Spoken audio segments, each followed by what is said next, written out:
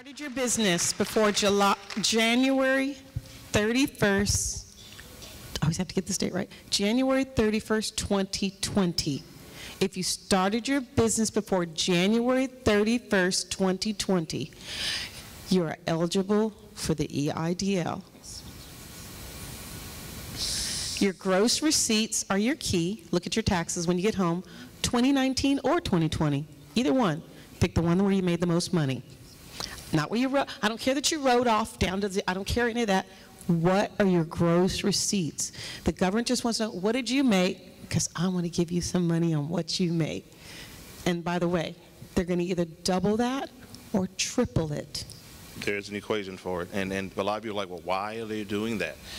Because, simple answer, economic injury was caused by the disaster called COVID. So the government knows, ooh, we lost a lot of revenue. We lost a lot of money that came to the economy.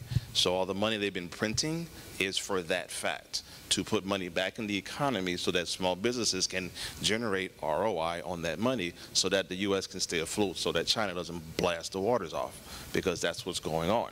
And the reason why inflation happens is because you're pumping so much money into the economy. QE tapering, for those economists out there, that's what causes the inflation. So the reason why I'm screaming so loud, get the money rolling, get your businesses structured so that you can be ahead of the wave.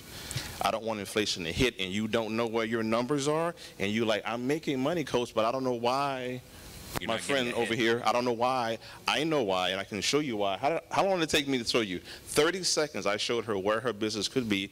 So we sat down just a minute ago. It doesn't take long once you have the right numbers in place and just know where your numbers are. Then you, as creators, we can execute with an understanding of leverage and just where the numbers need to be. And you go out and do your thing.